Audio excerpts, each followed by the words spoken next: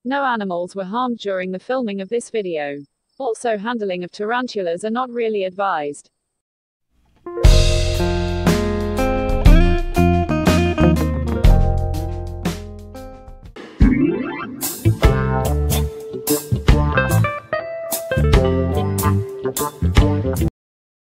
At kamusta mga tsong, nandito nga pala tayo sa Gorby Exotics. Ito yung terrarium na gagamitin natin sa pag-rehouse.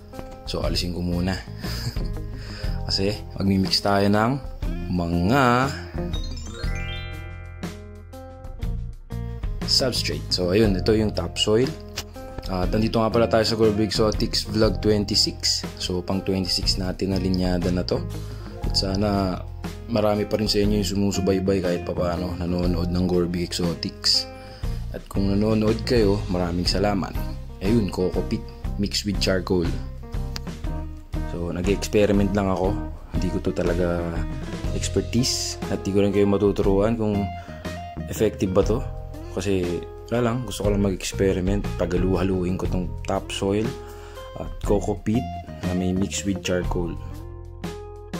Na habang naglalagay ako dito ng mga kung ano-anong lupa na to, kwentuhan muna tayo, no? Sa pagkakilanlan or kung saan nakikita yung tong Asian Forest Scorpion natin. At yun, tong species kasi na to, matatagpuan daw siya sa Southern Asia. O saan ba yung Southern Asia na yun? Namely, yung mga bansang Malaysia, Indonesia, ano pa ba? Singapore, tsaka Philippines. Yung sa Philippines kasi, sa Palawan ito. Alam ko nahuli sila sa parte ng Palawan. Yung sa iba, di ko lang din patandaan kung saan. Pero research natin yan. So, ayun, mabilis lang.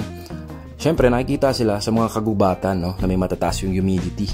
Or kung tawagin ng karamihan, ayan, tropical rainforest. So, ayun. Maraming nahumaling din sa scorpion na to. Hindi lang, siyempre, mga hobbies. Pati yung mga nakakakita sa kanya sa jungle or sa forest.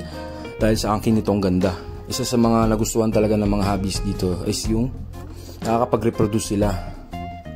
Yeah, tama kayo nang narinig. Nakakapag-reproduce sila kahit wala silang partner. Ito ay tinatawag din nating viviparous. So ano ba yung viviparous na yan? Yung viviparous, nagde-develop yung embryo sa loob ng body niya. Sa loob ng body ng parent actually. At yun, eventually, nagli-lead ito into live birth. So ayun, viviparous yung aking term. So sana may natutunan kayo. So, tama naman din yung parthenogenesis. So yung isang term ng kanyang pagre-reproduce. Sobrang ganda ng species na to. Hindi rin ako nagtataka kung baka maubos din to sa wild or something, maging critically endangered. So ayun, dapat natin siyang tutukan. Gagamit tayo ng sphagnum moss. Shoutouts, Zoomed. Shoutouts sa inyo. Ito yung binili ko from a friend na binili daw niya doon sa ating basta doon. Ayaw nga sabihin, mahirap na. Lalagay tayo dito ng mga sphagnum moss. I-decorate lang natin. Tapos i-mist natin kasi sa hindi nakakaalam, sphagnum moss good for misting siya kasi matagal siyang mag-absorb ng tubig. So pwede itong panlaban sa dehydration, lalo na sobrang init ng panahon natin ngayon summer. Regularly do check your tarantulas or scorpions or any invertebrates na alagaan nyo. At tulungan natin sila makasurvive this summer. Kasi marami tayong casualties na naitala last summer. Lalo na nung sobrang init, no? Pumapatak ng 40 degrees Celsius or something. Mas lagpas pa, 41. Cotabato ata. So, ayun. At least, diba? Hindi sila ma-dehydrate. Ang tulong nito. So, lagyan natin itong log na to or bark. Kasi as you can see sa wild, dito sila nakikita. Sometimes sa ilalim ng rocks, sa loob ng logs, etc. So kaya nilagyan ko siya ng ganyan. Tingnan natin yung magiging feedback niya pag nakakita siya ng ganyan. So ito na yung ating Asian Forest Scorpion. Ang laki niya, di ba? So try natin siyang ilagay dito at sana maging peaceful yung aming pagiging magkaibigan. So yun, hopefully medyo aggressive din kasi to. Minsan yung tong ko nilalabanan so sana maging okay yung pag-transfer natin sa kanya.